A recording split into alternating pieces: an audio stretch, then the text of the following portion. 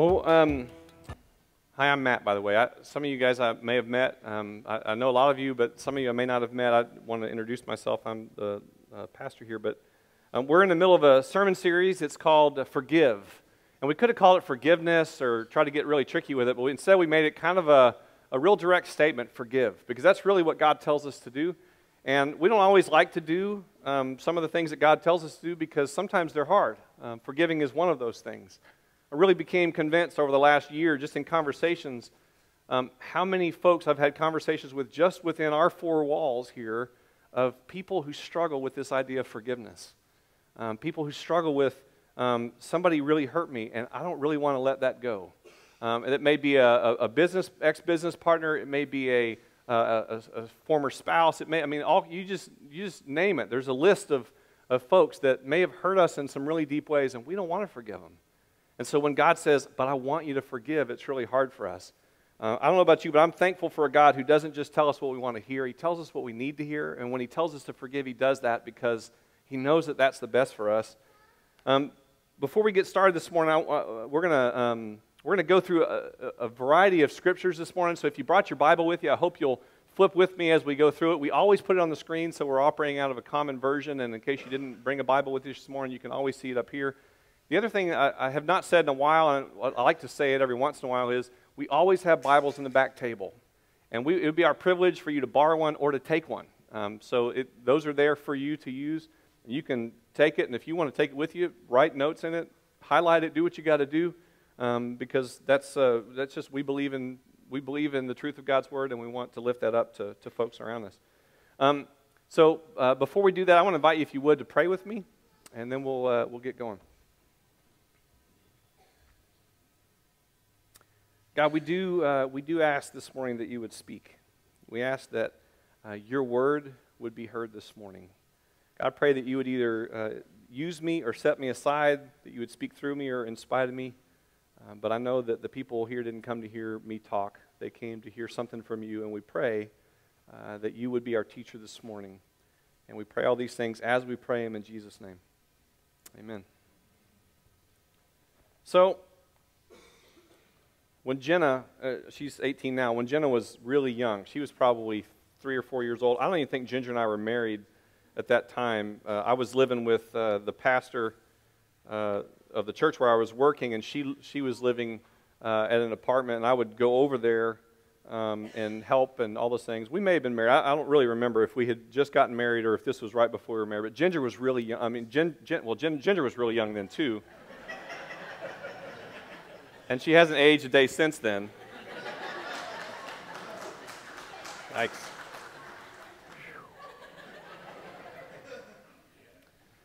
Just keep laughing, honey. Just keep on laughing. That's all good. Anyway, Jenna was really young, and I was kind of new. I didn't have, I was 28, 29 years old. Had never had any kids in the house, and when Ginger and I got married, I had two stepdaughters, and so that was kind of a tricky deal for me. And there was one time when Ginger was at work, and so I was trying on the parenting hat, for Jenna, and she was, like I said, maybe 4 years old, something like that. And she wanted a Pop-Tart at dinner time. It was dinner time. And she had said, "Can I have a Pop-Tart?"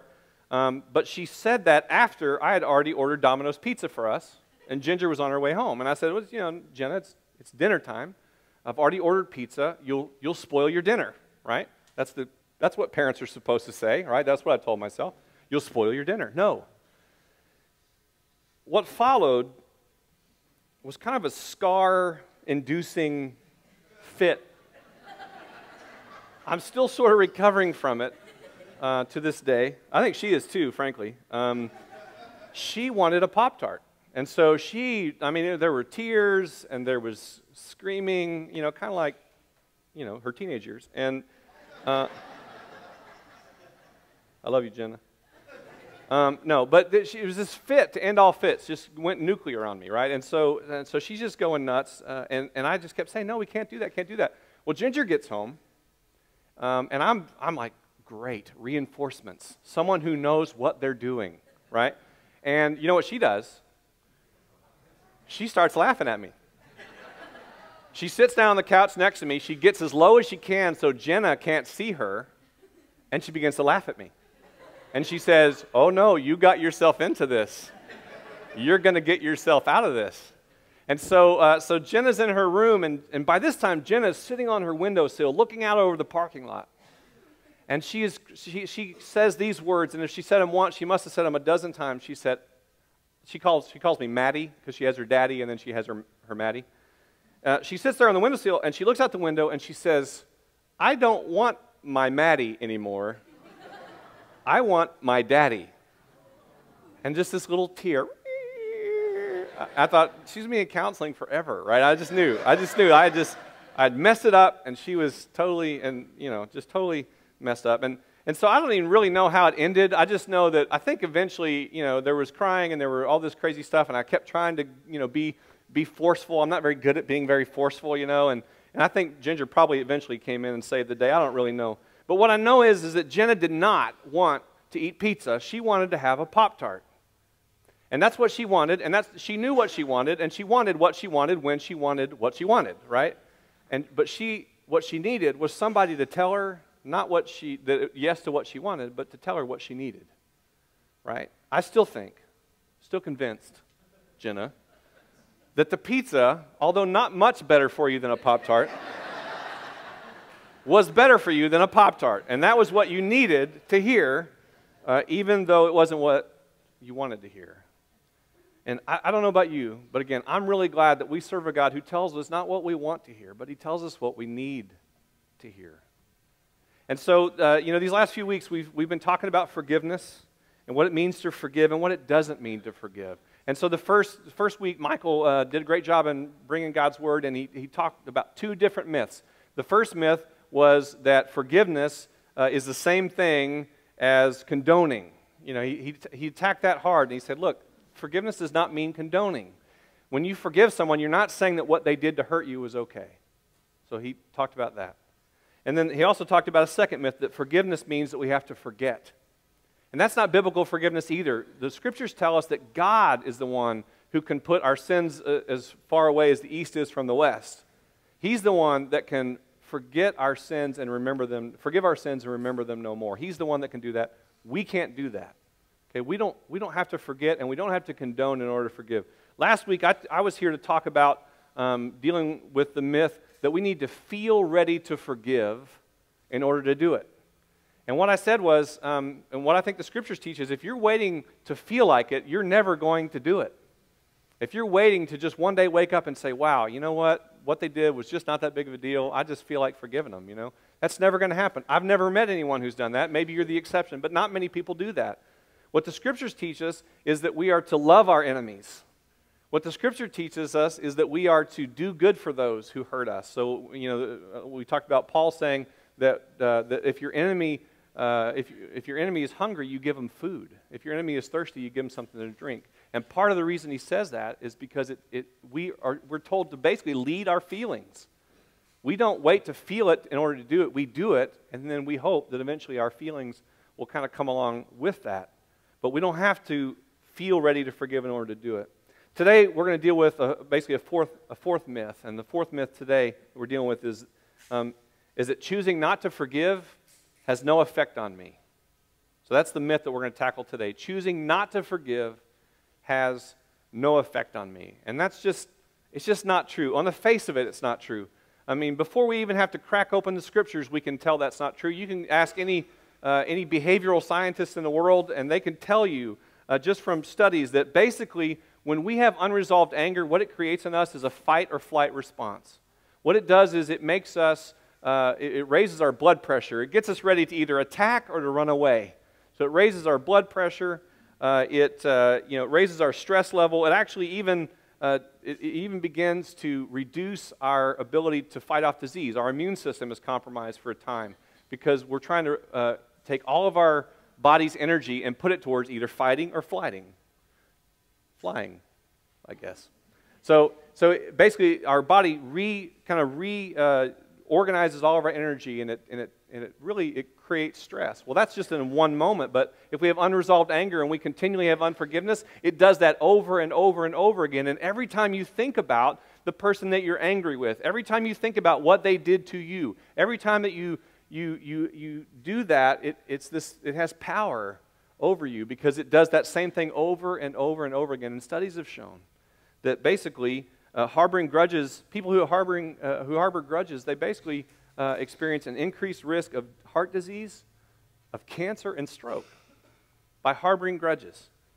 We also know that increased arousal and stress levels over a period of time, people who do that, a lot of times they turn towards self-medicating through drugs and alcohol, even unhealthy eating habits, which then all of those things create a whole other set of problems that affect our body. So on the face of it, before we even crack open the Scriptures, we know that unforgiveness affects us. So we ought to just lay that to rest before we go any further. We know physically unforgiveness, choosing not to forgive, harboring grudges, those things, they basically, they affect us in a lot of physical ways. And we haven't even opened the Bible yet. Now, this morning we're going to look at the ways that not only does it affect us physically, but unforgiveness, choosing not to forgive, affects us spiritually. It affects us emotionally. It affects our witness in the world. So we're going to look this morning at several scriptures. So be ready to move with me. We're in Matthew chapter 6.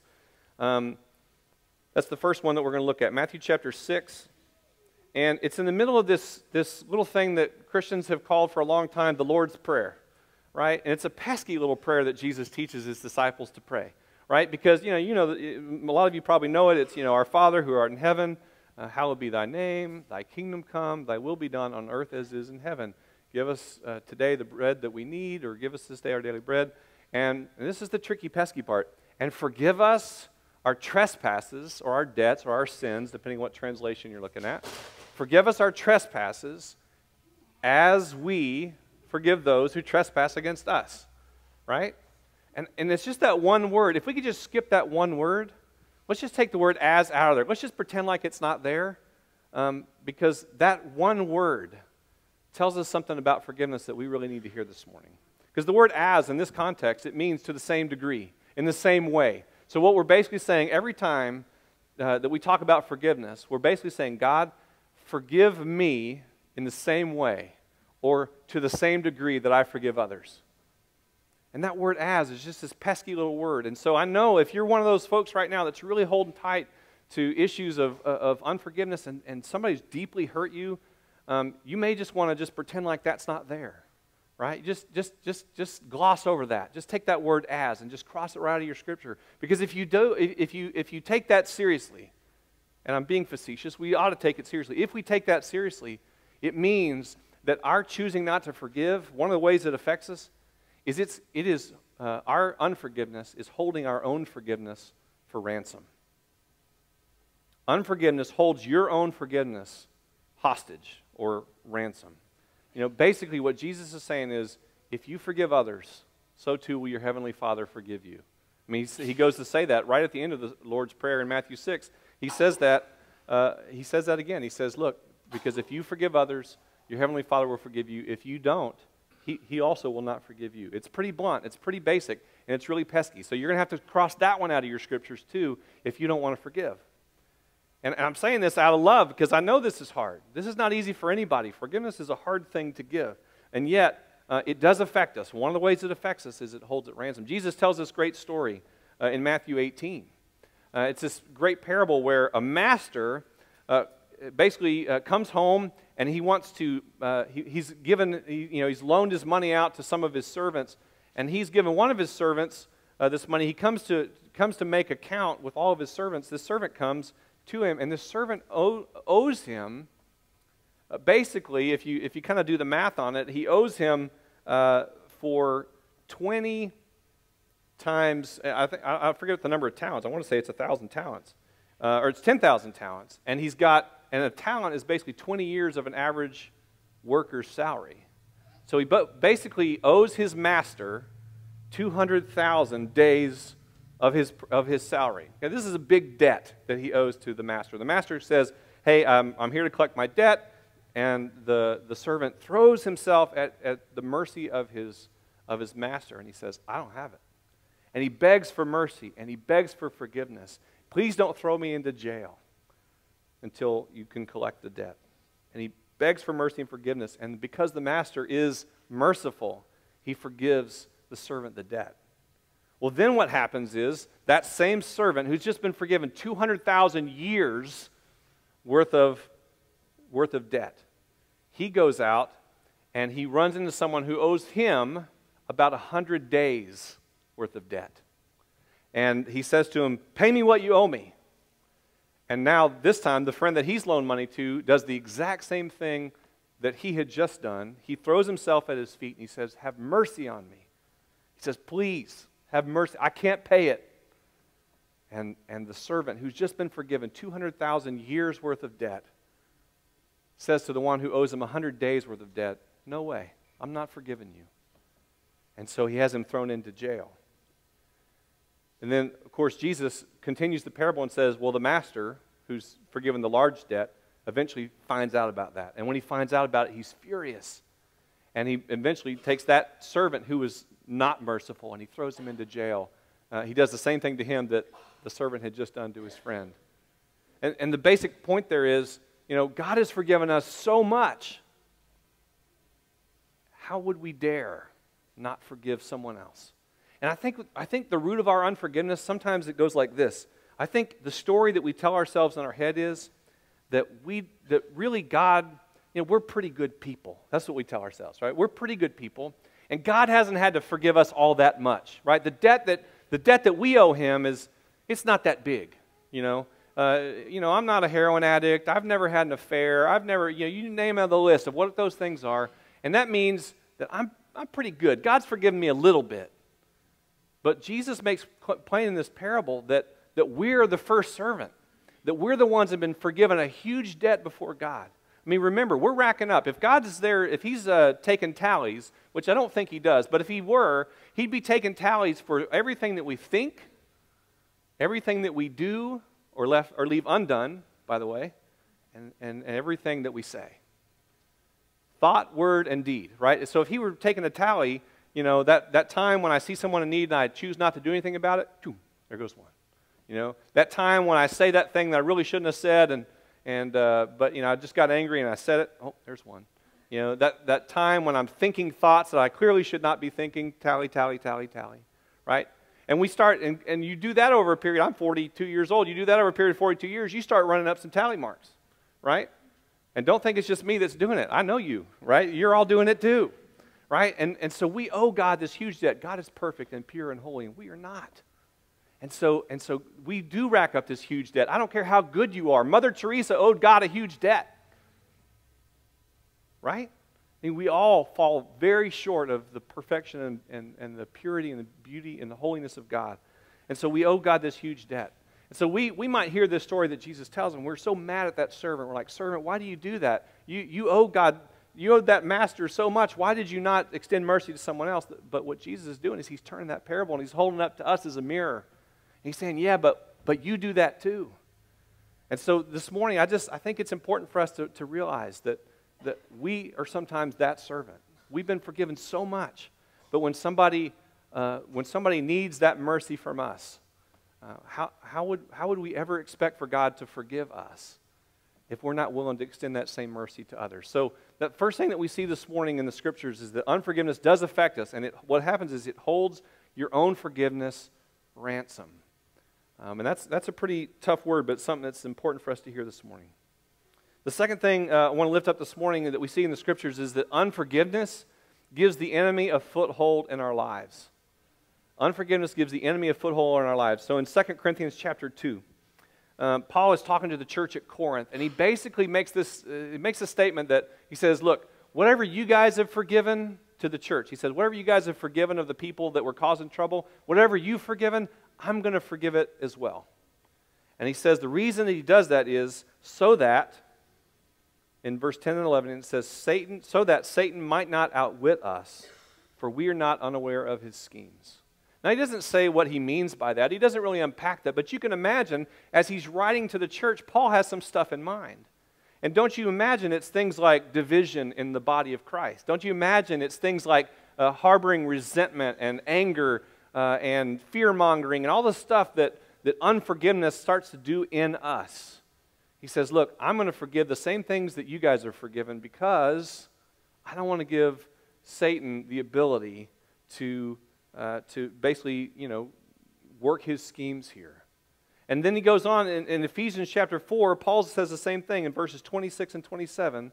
He tells us, in your anger, do not sin. Which, by the way, just a side note, means anger is okay to do, right? We see Jesus angry. It's okay to be angry. What Paul says is, in your anger, do not sin. And then he goes on and he says, don't let the sun go down on your anger. Why? So that the enemy may not get a foothold, is basically his point. So what's a foothold? So a foothold, I think about it in terms of rock climbing. Anybody like to rock climb in here? All right. So I've never rock climbed on a real rock, just in the gyms, and usually with my kids, so I'm pretty lousy at it. But here's what I do know. What I do know is that if you're going to try to scale even a 20-foot rock wall inside of a gym somewhere, you're going to need some footholds. Because the reality is, our forearms are not strong enough to pull us up and scale up a mountain or scale up a wall. What we need places where we can put our feet, because our legs are stronger than our forearms. And so we need some handholds too, but we need to be able to have some places where we can put our feet, a foothold. And when we put our feet there, then we push with our feet, with our bigger muscles than our legs, and we can scale this wall. Well, that's great in rock climbing. It's great to have a foothold in rock climbing. It's not so great to give the enemy a foothold in your life. Because what that means, the image that came to me is that, the enemy is trying to scale the walls of our defenses. He's trying to make us into people that we're not. He's trying to harbor anger and resentment and all those things, and he's trying to change us from the inside out. We don't want to give the enemy a foothold, as Paul says in Ephesians 4. And I know that not everyone has the same concept of what that looks like, right? Some people think of Satan as this little guy with red pitchfork and horns that he has on, and some people think of it as evil as more of a force. But there's no question that Jesus himself and certainly Paul believed that there was something working against us, something trying to scale the wall, someone trying to change us from the inside out. And so Paul says, don't let the sun go down in your anger, so that you don't let the enemy scale the walls of your heart. You don't let him change you from the inside out. So the second way that it affects us is that when we choose not to forgive, what we're basically doing is we're giving the enemy a foothold in our lives. The last thing that I saw this morning in the scriptures that I wanted to lift up to you is that forgiveness, not only does it affect us physically, as we talked about, not only does it it allows the enemy a foothold in our life, it also hurts our witness. Unforgiveness, choosing not to forgive, it hurts our witness. And we see that in Matthew chapter 5, verses 43 through 48. Do we have that up here? So you've heard it said, you love your neighbor and hate your enemy. But I tell you, love your enemies and pray for those who persecute you. Why? That you may be children of your Father in heaven. He causes his sun to rise on the evil and the good, and sends rain on the righteous and the unrighteous. So what Jesus is saying here in the Sermon on the Mount is, I know that everyone else loves their neighbor, the person sitting next to him, the people that they like, and they hate their enemy. But he said, that's not it. That's not what you're supposed to do. As followers of Jesus, as followers of mine, Jesus says, you're supposed to love your enemies and pray for those who persecute you. And the reason for that is so that you can show yourself to be a child of God. And then he lays out what God's doing. He says, look, God makes the sun shine down on both the righteous and the unrighteous. He makes rain fall down on the fields of the good folks and the bad folks. He says God shows love to people that might be enemies to him or think of themselves as enemies towards him. If God shows that kind of love and you want to say that you're one of his, Jesus says, then you should love your enemies too and pray for those who persecute you. So Jesus kind of raises that bar, and then he ends that whole part where he says, at the very end of this section in Matthew 5, he says, be perfect as your heavenly Father is perfect. And he doesn't mean be perfect like every aspect of your life will be perfect. He's talking about perfect love. He's talking about a love that is bigger and wider than the world's love. He said, I want you to love your enemies and pray for those who persecute you. Show yourself to be children of your Father in heaven.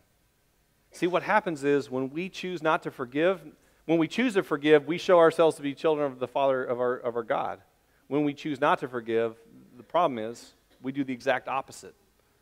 Right? We end up showing that we're just another one of those Christians that bask in the glory and the mercy of God's forgiveness, but we don't want to offer that to anybody else.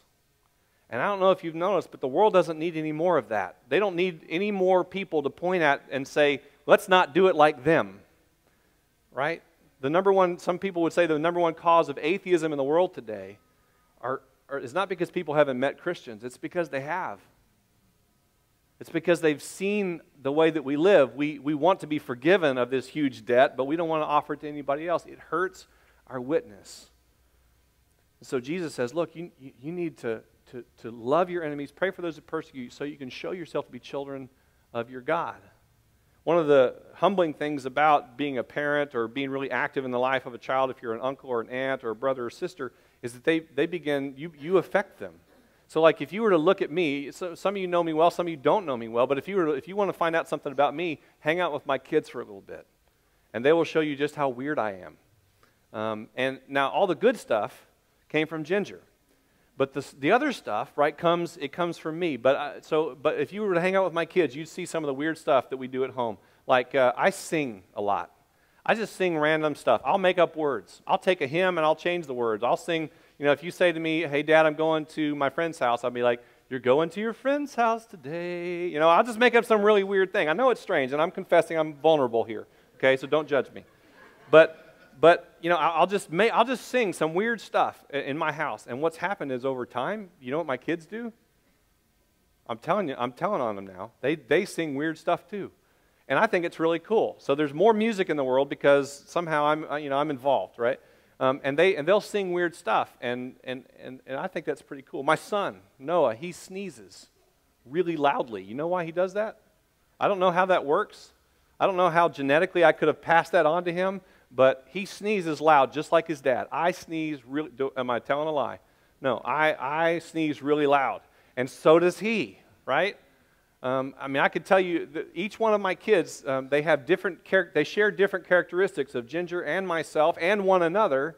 When you look at my kids, you can see part of me in them. Well, that's the goal. That's what Jesus is saying. We should love, we should forgive, we should love our enemies, pray for those who persecute us so that people can see us as the spitting image of God that we were created to be. I know that none of us are perfect, but that's the gold standard, right? If we want the world to see how weirdly loving God is, we need to show that weird kind of love in the world that we live in. When we don't do that, it hurts our witness. So unforgiveness affects a lot of things, but one of the things it affects is our witness. I think I'll close with this. Last week, Ginger was taking Noah and Grace to go meet my parents. After the service, in the afternoon, early afternoon. They were going to Buc-ee's in Madisonville. I know you all know where that is. And so they were going to meet them there. So they left at, late morning sometime, and, 2.5 hours there from here maybe, and then another hour to eat lunch with my parents, and then another 2 to 2.5 hours, after that. So I basically was here and, preached, and then we had a meeting afterwards, so I went to that meeting. And I came up here and worked for a while, and I was sitting there at my desk doing a little bit of work, getting a head start on my sermon for this week, because I knew nobody was home, and I realized, wait a second, nobody's home. I was like, I am missing an opportunity here. Because Jenna and Jessica were at their dad's house, and Noah was going to my parents, and Ginger and Grace were still driving, and I thought, I am missing an opportunity, so I went home. I'm just going to enjoy it right now. I'm going to think back. And so I walked in, and there was silence in my home. And I closed the door, and I locked it. And then I glided up the stairs to what is supposed to be my TV. They don't know that, apparently, but that's supposed to be my TV. And I sat in front of my TV. And I put my hand on the remote control, which I had not really had control over for a long, long time. And I picked it up, and I put it on some mindless something, and then I fell asleep. I took the first nap that I had taken in a really long time, without at least a child jumping on me to interrupt it. And I had this moment of peace. And I thought to myself, man, I need to send my kids away more often. I'm just kidding. But I had to enjoy the peace. And the reason I enjoyed it so much And I think the reason we all enjoy it when we get it, kids, parents, everybody, we enjoy it when we get it because it's in such short supply. And here's the deal. At the end of the day, all of these things here, they all point back to the fact that choosing not to forgive, it robs us of our peace. And peace is in such short supply. Why would we do that? Why would we rob ourselves of the few moments of peace and joy that we have by drinking? As I mentioned last week, unforgiveness is like drinking poison and expecting the other person to get hurt, for the other person to get sick. That's not how it works, because what happens is every time you think about it, it affects you physically and mentally and spiritually. It affects your witness, all those things. It begins to rob you of your peace. And you know what they're doing? You know how much you're hurting them? Not at all. They're sitting in Bora Bora on the beach having breakfast, drinking orange juice. And you are the one who is held captive to your own forgiveness. You are the one, and I am the one, who are robbed of our peace. It's just a myth to think that we can choose not to forgive and have it not affect us. It does affect us in many, many ways. So my challenge for you, my challenge for myself, is to look at those people in your life. Look at the people from the past who have hurt you, whatever that looks like. And I'm not here to minimize any of that. I mean, we get it. I get it. Forgiveness is hard. But I am so thankful that we serve a God who doesn't say, okay, well, it's hard, don't worry about it, don't do it. Or you know what, I'll just look the other way and you just pretend not to do that. No, what he says is, that's all the more reason to forgive. And he tells us to do this thing that's really hard for us. We may want the Pop-Tart, but he says, no, you need to hold out for the pizza. He wants better for us than what we even know or want for ourselves. Look at those places where you're still holding on. Your fists are so clenched that you don't know what to do with yourself. And the only person you're hurting is you. And pray and ask and beg God to help you, because he knows it's hard too, and begin to let go of those things. Will you pray with me?